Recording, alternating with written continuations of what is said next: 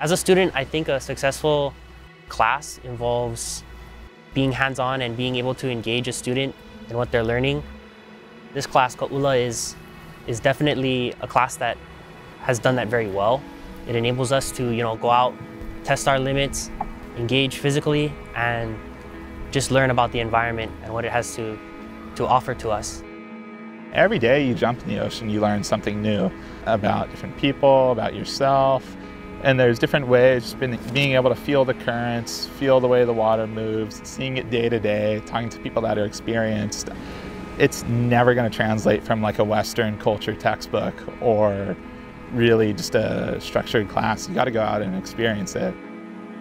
This class is the one class that I can really look forward to every week. It's a true reflection of lifestyle and being able to learn culture and Hawaiian values every day outside the classroom.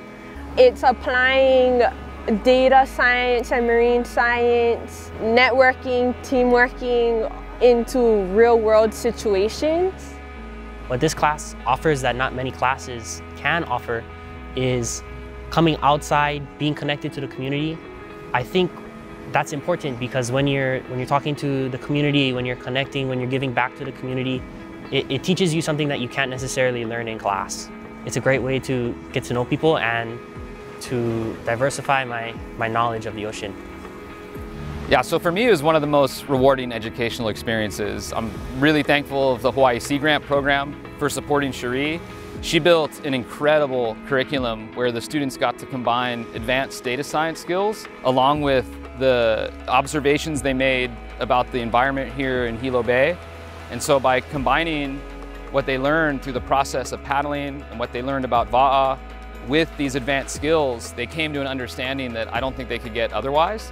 And it speaks really to me the power of what UH Hilo offers. No other university provides immersive experiences like that where they're out in the community, they're firsthand learning about the environment and improving our understanding of these systems. So it's really incredible, super special, and I just hope it gets to continue in the future.